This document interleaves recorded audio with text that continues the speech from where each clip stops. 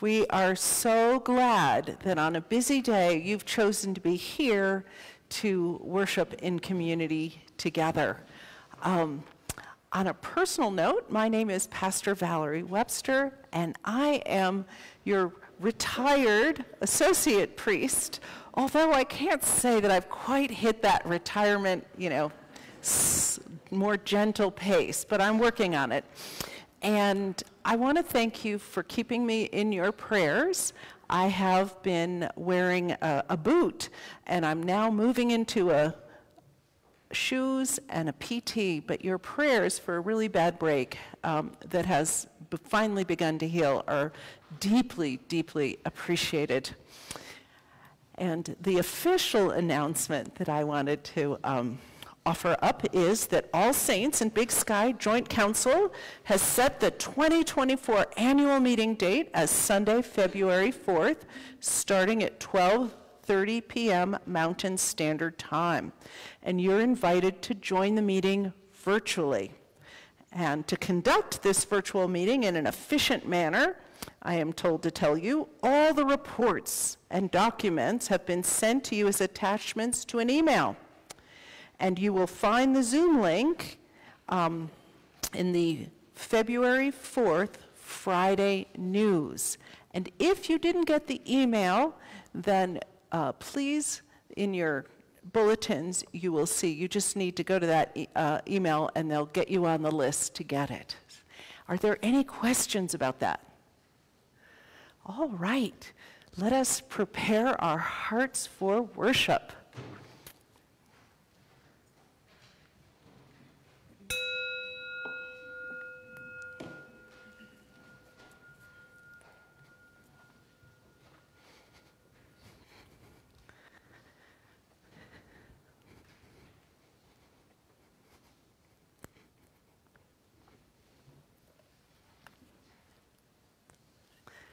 Please stand and face the back. Blessed be the Holy Trinity, one God, creator of darkness and light, word of truth, wind sweeping over the waters. Amen. Let us confess our sin in the presence of God and one another. God, our rock and refuge, we pour out our hearts before you. We have known you, but have not always loved you. We have wounded one another and sinned against you. We have not always recognized the Holy Spirit dwelling in each of us. Remember your covenant, renew your creation.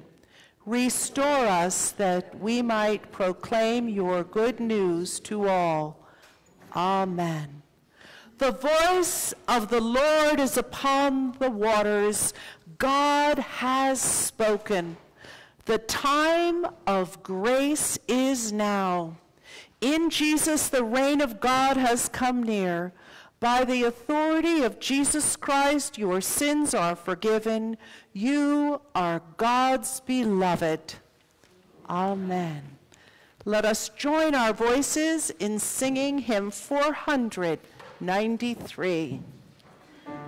Welcome.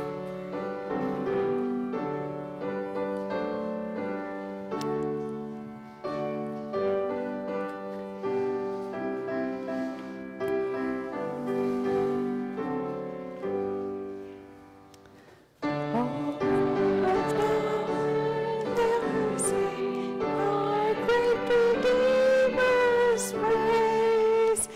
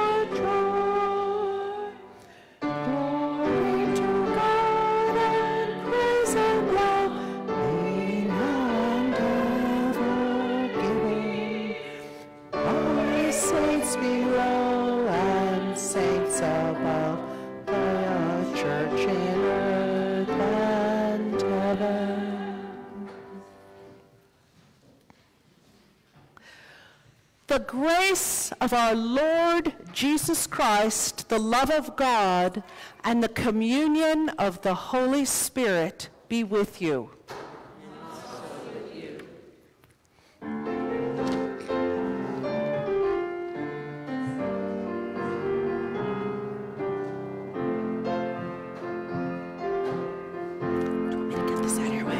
Glory to God, whose goodness shines on me, and to the Son, whose grace has pardoned me, and to the Spirit, whose love has set me free, as it was in the beginning, is now and ever shall be.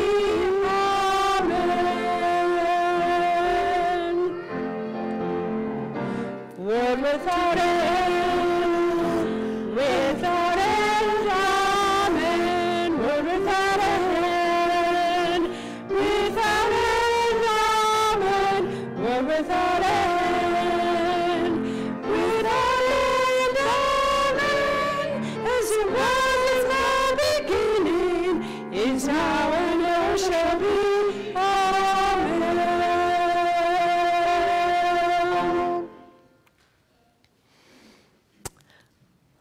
Let us pray. Almighty and everlasting God, you govern all things both in heaven and on earth. Mercifully hear the supplications of your people. In our time, grant us your peace through Jesus Christ our Lord, who lives and reigns with you and the Holy Spirit, one God, forever and ever. Amen. I'd like to invite any children who would like to come forward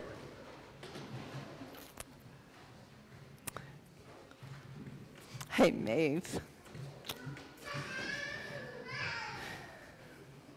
Thank you for coming forward.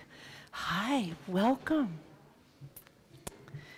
So, in this morning, it's very good to see each one of you. And one of the things we know about being in church is that this is a community of people that care, right? Well, in today's gospel reading, Jesus has come into this town that's a garrison town. It's got the Roman soldiers are there, and there's a customs station, and it's a town that's sort of oppressed, if you will. And he goes into the synagogue, and he starts teaching, and the people are saying, oh my gosh, he's speaking from his heart with such authority. They could tell that he knew and loved God. And then a man who in our day we would say he probably was suffering from some mental illness where he was overwhelmed. He started screaming and yelling and crying out, "You are the Son of God." And Jesus, do you think he got mad at him? No, not at all.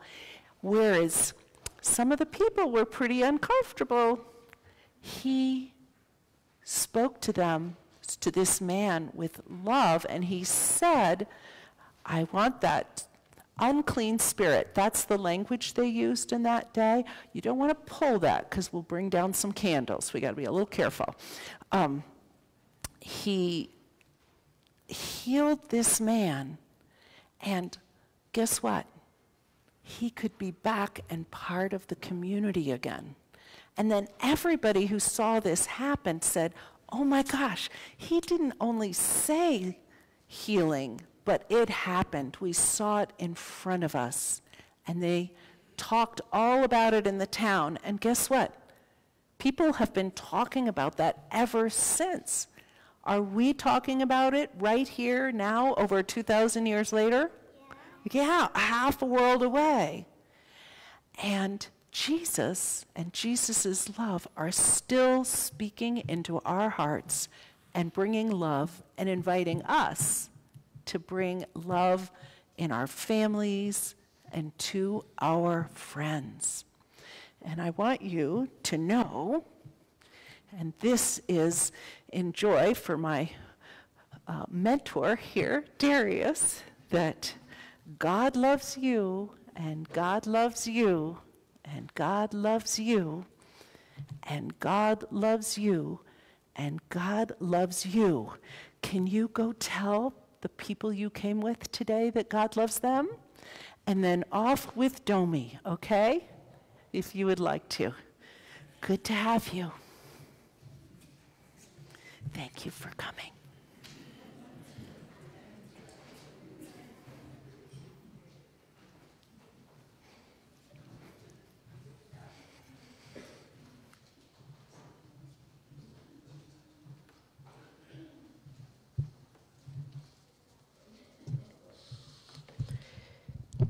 A reading from Deuteronomy. Moses said, "The Lord your God will raise up for you a prophet like me from among your own people. You shall heed such a prophet.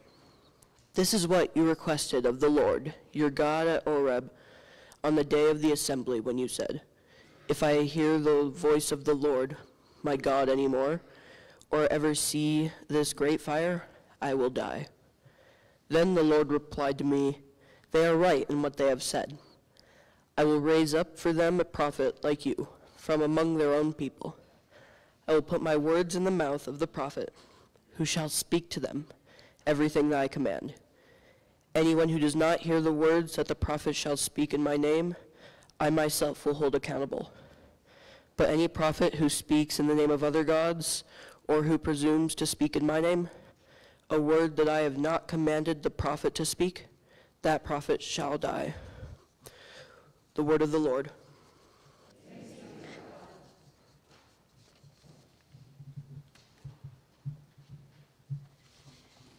Please join me in reading Psalm 111.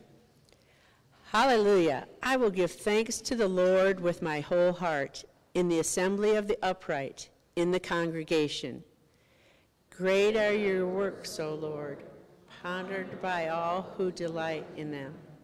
Majesty and splendor mark your deeds, and your righteousness endures forever. You cause your wonders to be remembered. You are gracious and full of compassion. You give food to those who fear you, remembering forever your covenant. You have shown your people the power of your works in giving them the lands of the nations. The works of your hands are faithfulness and justice. All of your precepts are sure. They stand fast forever and ever, because they are done in truth and equity. You sent redemption to your people and commanded your covenant forever. Holy and awesome is your name. The fear of the Lord is the beginning of wisdom. All who practice this have a good understanding. God's praise endures forever.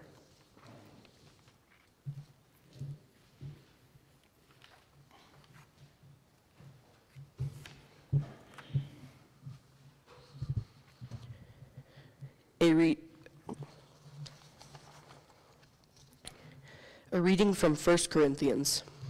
Now concerning food sacrificed to idols, we know that all of us possess knowledge. Knowledge puffs up, but love builds up. Anyone who claims to know something does not yet have the necessary knowledge, but anyone who loves God is known by him. Hence, as to the eating of food offered to idols, we know that no idol in the world really exists, and that there is no God but one. Indeed, even though there may be so-called gods in heaven or on earth, as in fact there are many gods and many lords, yet for us there is one God, the Father, from whom are all things and for whom we exist, and one Lord, Jesus Christ, through whom are all things and through whom we exist. It is not everyone, however, who has this knowledge. Since some have become so accustomed to idols until now, they still think of the food they eat as food offered to an idol, and their conscience, being weak, is defiled. Food will not bring us close to God.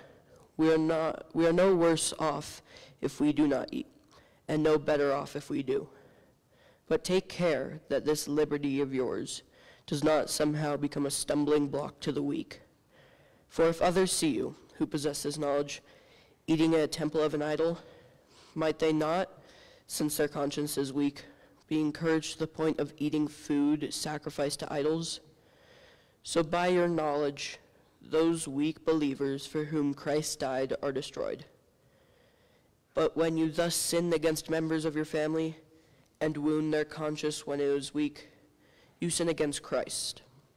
Therefore, if food is a cause of their failing, I will never eat meat, so that I may not cause one of them to fall. The word of the Lord. Thanks be to God.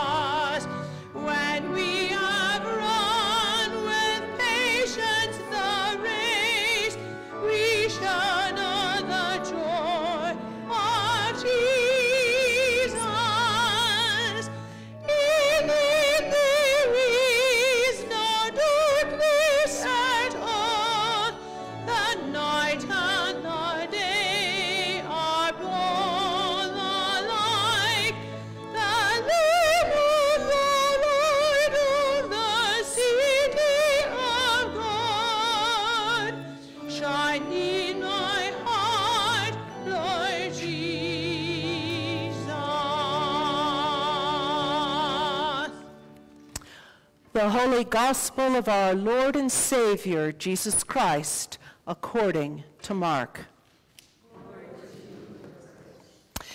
Jesus and his disciples went to Capernaum, and when the Sabbath came, he entered the synagogue and taught. They were astounded at his teaching, for he taught them as one having authority, and not as the scribes. Just then, there was in their synagogue a man with an unclean spirit, and he cried out, "What have you to do with us, Jesus of Nazareth? Have you come to destroy us? I know who you are, the Holy One of God." But Jesus rebuked him, saying, "Be silent and come out of him." And the unclean spirit, convulsing him and crying with a loud voice, came out of him. They were all amazed, and they kept on asking one another, "What is this, a new teaching? With authority. He commands even the unclean spirits, and they obey him." And once Jesus' fame began to spread throughout the surrounding region of Galilee. The Gospel of the Lord.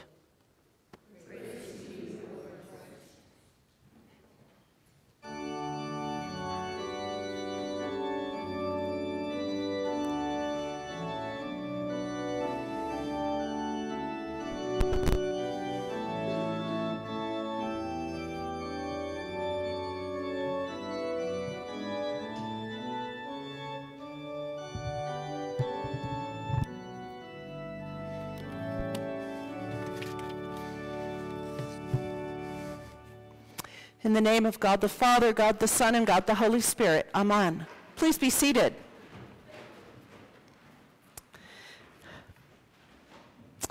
Since our childhoods, we have known instinctively to locate firm footholds, to climb a tree, to scale a boulder, to ascend a ladder.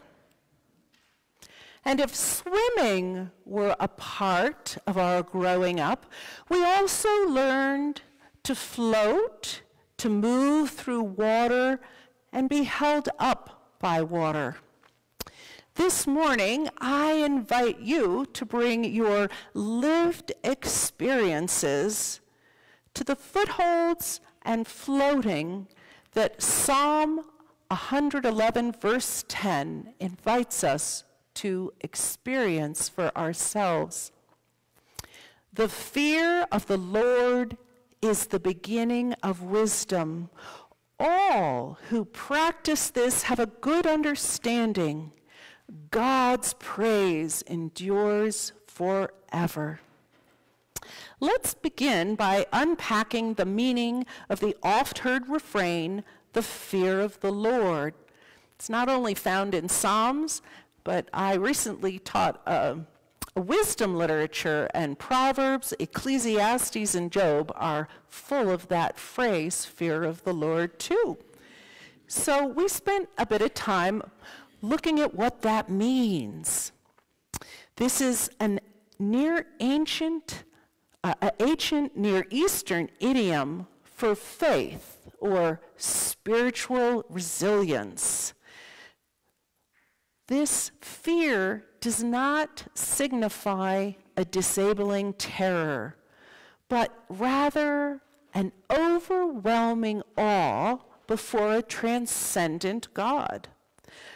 The psalmist affirms that people who stand in amazement, respect, and honor before God humbly accept their human limitations, while simultaneously letting go and trusting God on the one hand, and striving to honor God with the other.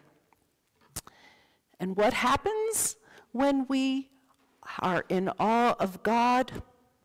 Well, sacred wisdom and good understanding emerge from our trust for dwelling in the mystery.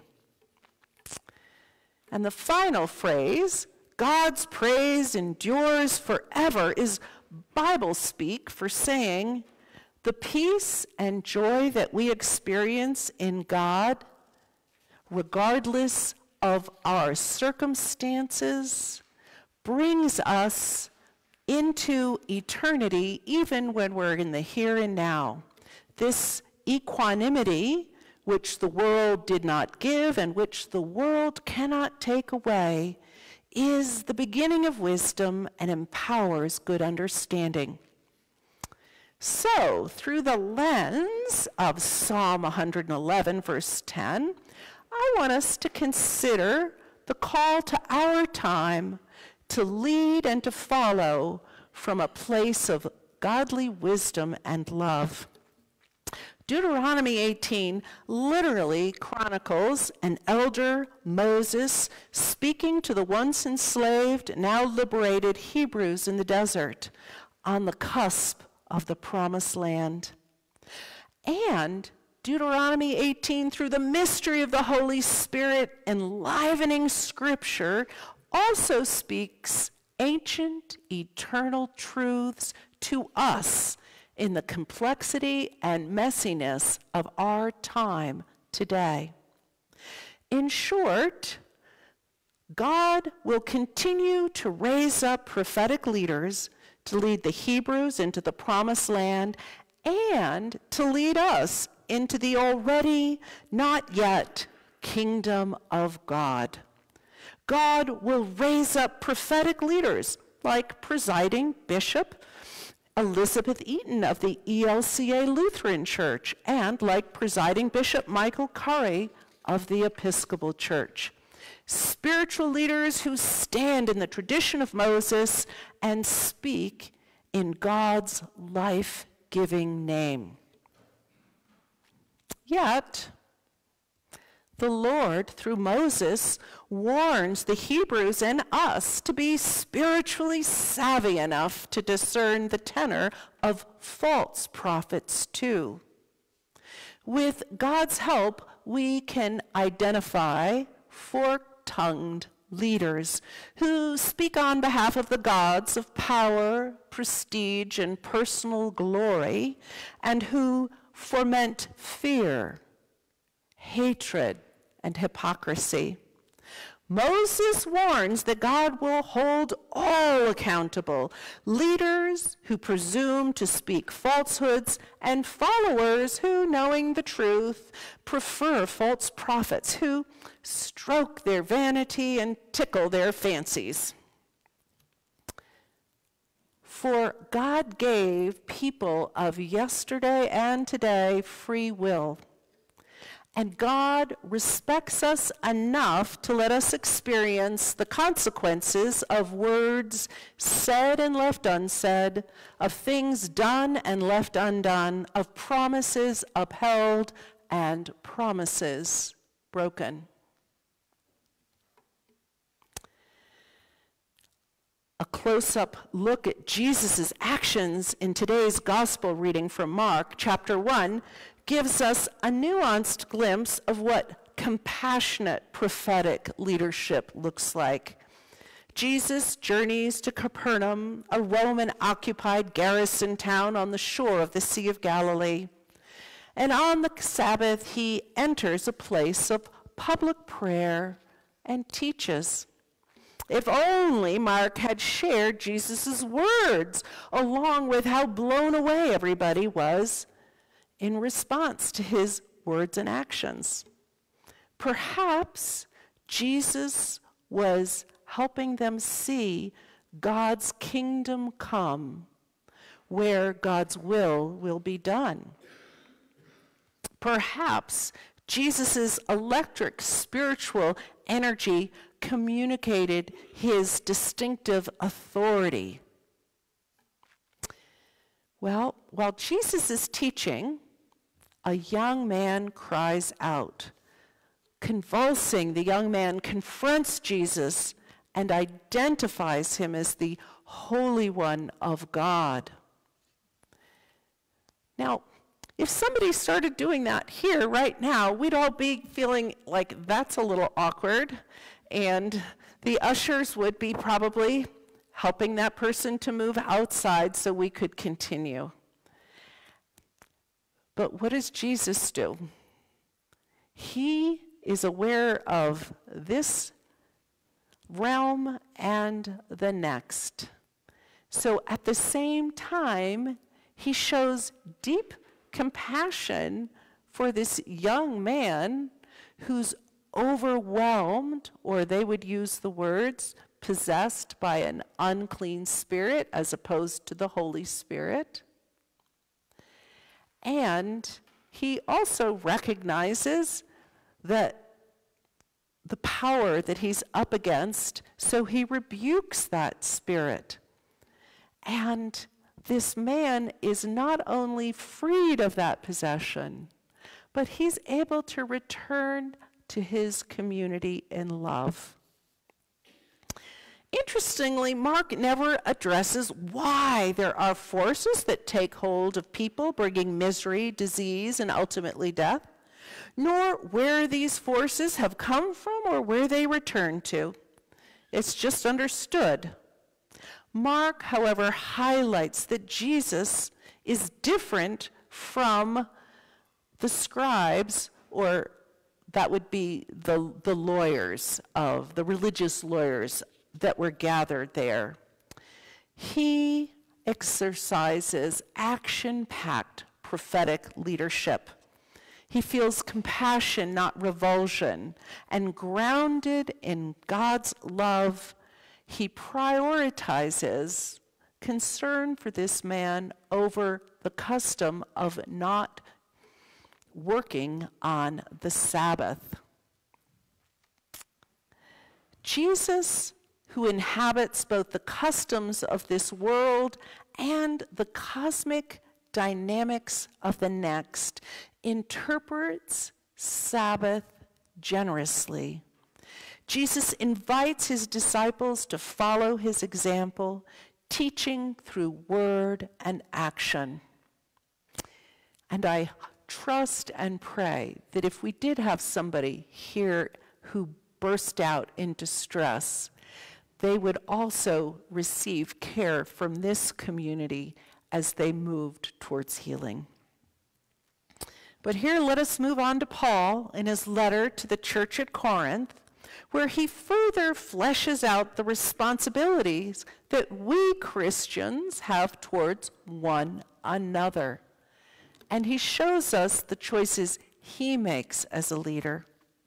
In brief, knowledgeable, confident Christ followers are called to put their concern for uninformed, impressionable new believers ahead of their own personal freedom. In his letter, Paul calls out the Corinthian Christians because they prioritized their knowledge over love and concern for others.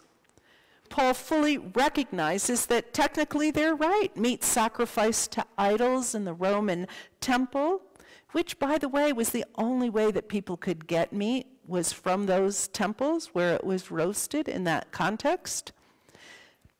He recognizes that God's not offended because idols don't exist, and there is no God but one. But Paul also knows that for believers who were previously temple worshipers, the liberty of the Corinthian Christians is a stumbling block and could set them off in a bad direction.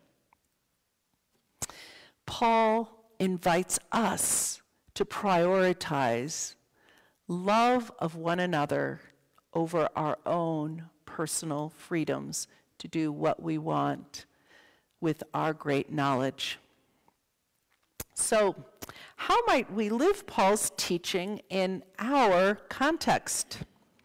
Novelist David Foster Wallace, in a 2005 commencement address at Kenyon College, an Episcopal college, offered the newly minted college graduates this theological advice, and I think it might be good for us too. He said, "In the day-to-day trenches of adult life, there's actually no such thing as atheism.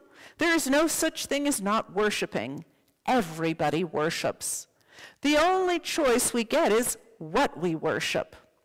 And an outstanding reason for worshiping, Wallace says, is that pretty much anything else you will worship will eat you alive. If you worship money and things, If they are where you tap real meaning in life, then you will never have enough. Never feel you have enough. It's the truth. Worship your own body and you will always feel ugly, and when the time and age start showing, you will die a million deaths before those you love grieve you. Worship power, you will feel weak and afraid, and you will need ever more power over others to keep that fear at bay. Worship your intellect, being as smart, you will end up feeling stupid, a fraud, always on the verge of being found out. Wallace extrapolates that idols we worship in our time and culture are disguised and dangerous. They don't come as little statues. But we need but look at our relationships, our calendars, and our financial statements to discern where our hearts really lie. We are living in a complex, messy time with very high stakes. A lot of false prophets, or as we might call them today, talking heads, are keen to impress us with what they know. But ultimately, knowledge puffs up, leaving us spiritually bereft. Paul affirms, anyone who loves God is known by him, deeply known and loved. In conclusion, our awe and trust in God leads us into the beginning of wisdom and true understanding. This day, this week, let's take some time to reflect. Have we been heeding and exercising prophetic leadership in our homes, workplaces, and communities? Have we put loving action ahead of custom and routine? Have we prioritized our love for God and neighbor over our own wants and freedoms? The fear of the Lord is the beginning of wisdom. All who practice this have good understanding. God's praise endures forever. Amen.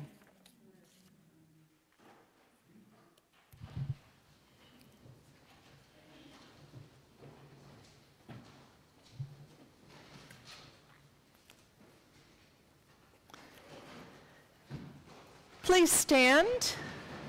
Let us join with Christians around the globe and across time in affirming our faith in the Nicene Creed. We believe in one God, the Father, the Almighty, maker of heaven and earth, of all that is seen and unseen. We believe in one Lord Jesus Christ, the only Son of God, eternally begotten of the Father, God from God, light from light, true God from true God, begotten not made, of one being with the Father. Through him all things were made. For us and for our salvation he came down from heaven, was incarnate of the Holy Spirit and the Virgin Mary, and became truly human. For our sake he was crucified under Pontius Pilate. He suffered death and was buried. On the third day he rose again in accordance with the Scriptures. He ascended into heaven and is seated at the right hand of the Father. He will come again in glory to judge the living and the dead, and his kingdom will have no end. We believe in the Holy Spirit, the Lord, the giver of life, who proceeds from the Father and the Son, who with the Father and the Son is worshiped and glorified, who has spoken through the prophets. We believe in one holy, Catholic, and apostolic church. We acknowledge one baptism for the forgiveness of sins. We look for the resurrection of the dead and the life of the world to come. Amen.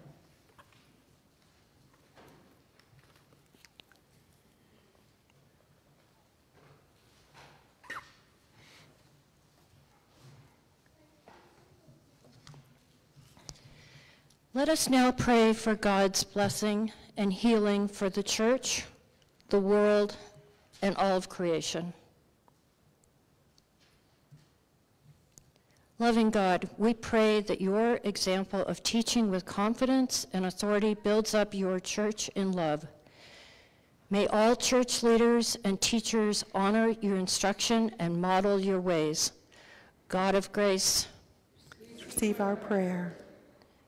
Caring God, we pray for our neighbors who are part of other religious communities, for Buddhists, Hindus, Sikhs, Muslims, Jews, and Mormons, close to us and far away, and for those searching and seeking you in other ways. God of grace, Receive our prayer. renewing God, we pray for all of creation, that waterways flow clean and clear, and wilderness lands are protected. God of grace, Receive our prayer. justice-seeking God, we pray for world leaders, governments in the midst of transition, our own federal and state leaders, tribal governments in Montana and across the country, and our own county commissioners, that they would lead with honor and mindfulness. God of grace, Receive our prayer. compassionate God, we pray for all in need, especially those who are living in the midst of war, those who have known rejection, and any who struggle with long-term illness or chronic pain, those without access to safe housing or health care, and those who suffer from mental illness. God of grace, Receive our prayer. Holy God, we pray for our congregation, for its artists and musicians, for its educators and caregivers, for those who handle our finances, and those who attend to worship details. We also pray for those on our prayer list: Jeremy, Rich, Steve, Linda, Carol, Doug, Jaden, Bill, Pete, John, Julie, Melissa, Candace, Tim, Sarah, Lily, Daniela, Isabella, Julie, Bob, Roger, Corrine, Lauren, Gordon, Gail, Barbara, Jane, Jerry, and Jill. God of grace, Receive our prayer. knowing the Holy Spirit intercedes with us, we offer these prayers and the silent prayers of our hearts in the name of our Savior, Jesus Christ. Amen. Amen.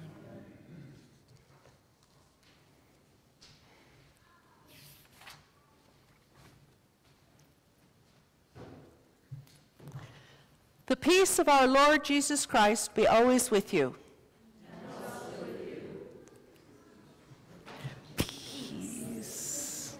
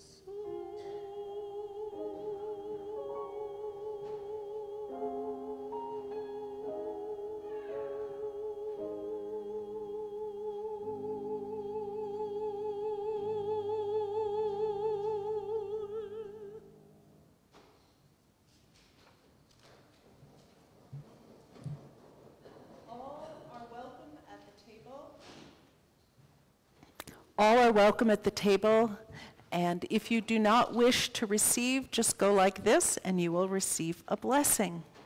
Let us stand for the great Thanksgiving. The Lord be with you. Lift up your hearts. Let us give thanks to the Lord our God. It is indeed right, our duty and joy, that we should at all times and in all places give thanks and praise to you, Almighty and merciful God, through our Savior Jesus Christ, who on this day overcame death and the grave, and by his glorious resurrection opened to us the way of everlasting life. And so with all the choirs of angels, with the church on earth and the host in heaven, we praise your name and join their unending hymn.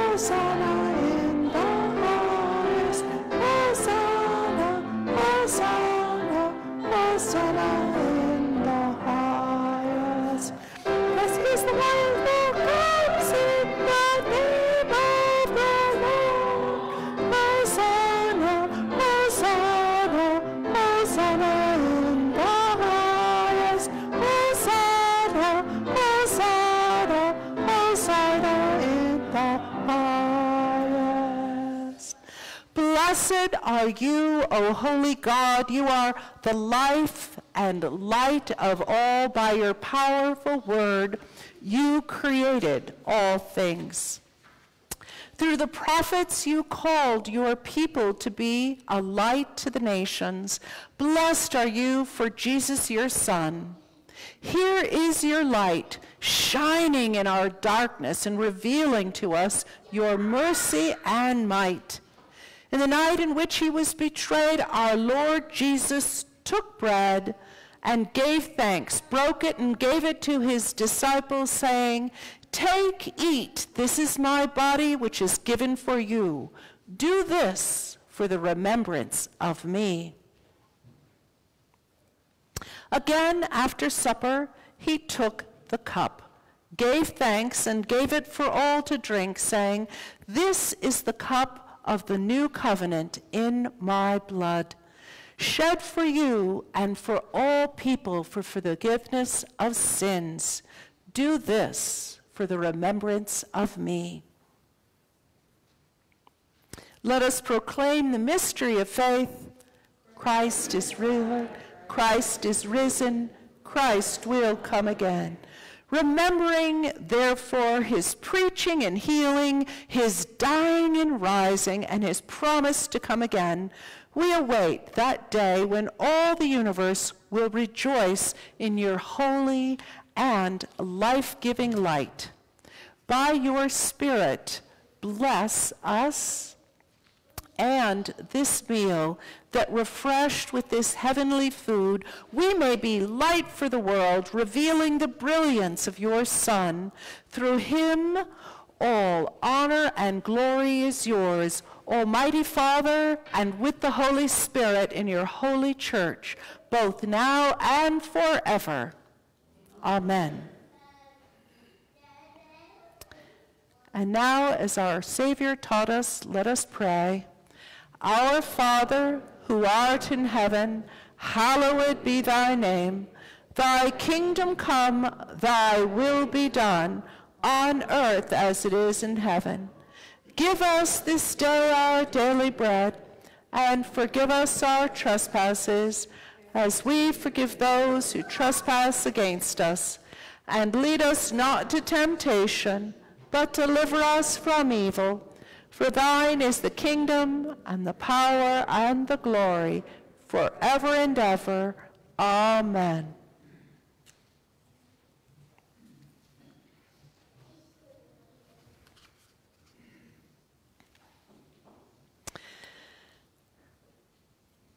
Come to the table, for now all is ready.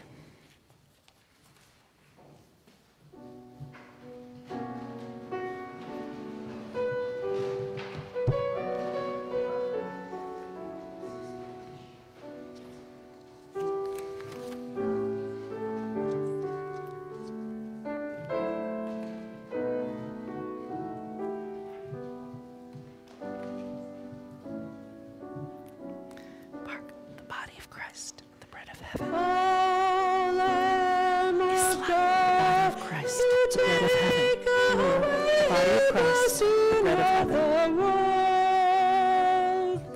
Have mercy on us. Tracy, the body of Christ, the bread of heaven. Have mercy on us. Cindy, the body of Christ, the bread of heaven. Mercy on us. Darius, the body of Christ, the bread of heaven. God, you take away the sin of the world. Have mercy on us. Have mercy on us. Have mercy on us. O Lamb of God, you take away the sin of the world. Grant us your peace. Grant us your peace. Your peace, O Lamb of God.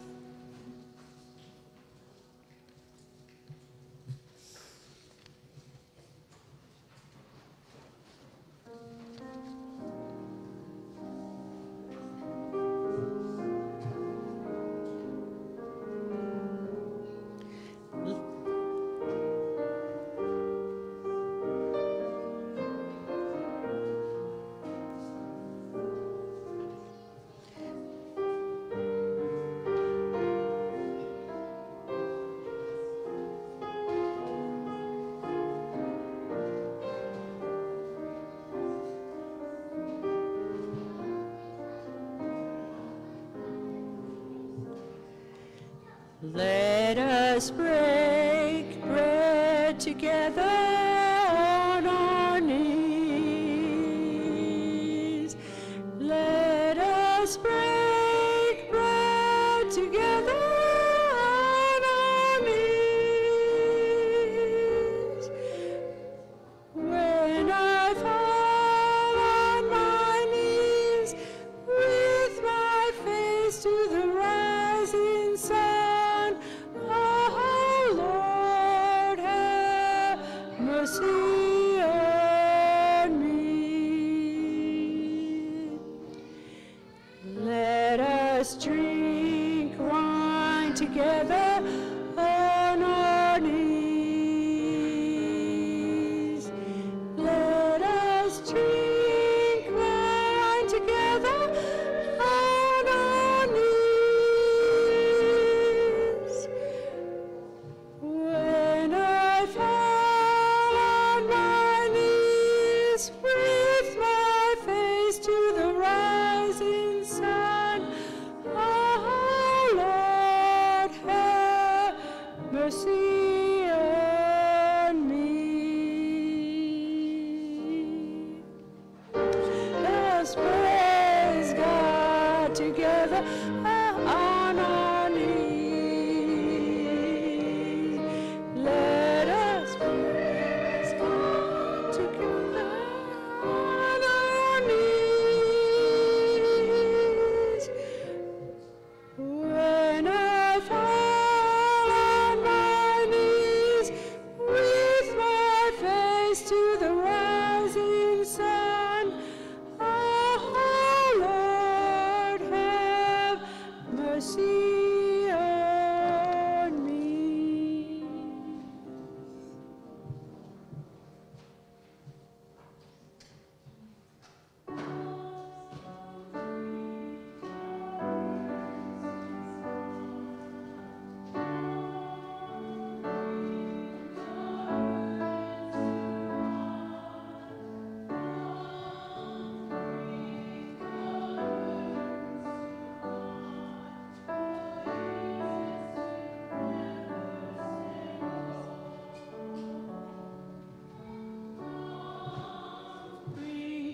your burdens to God. Come bring your burdens to God.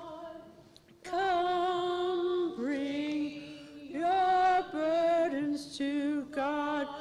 For Jesus will never say no. Come bring your burdens to God. Come bring your burden to God. Come bring your burdens to God. For Jesus will never say no. Come bring your burdens to God. Come bring your burdens to God. Come bring your burdens to God.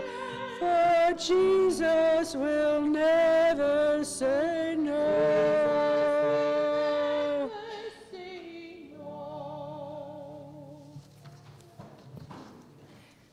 Let us pray. Giver of every gift, Christ's body is our food, and we are Christ's body. Raise us to live by your power, for the benefit of all and to your glory, now and forever. Amen. The Holy One, please stand for the blessing. The Holy One who names you, the Christ who claims you, and the Holy Spirit who dwells in you, three in one, bless you now and always. Amen. Let us join our voices in Jesus Shall Reign, 544.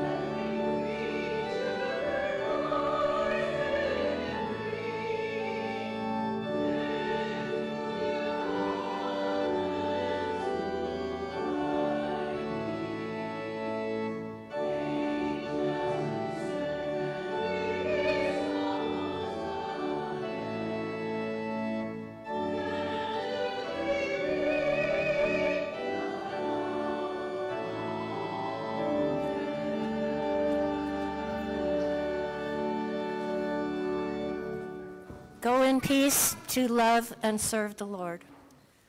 Thanks be to God. And all are invited for coffee and adult forum after.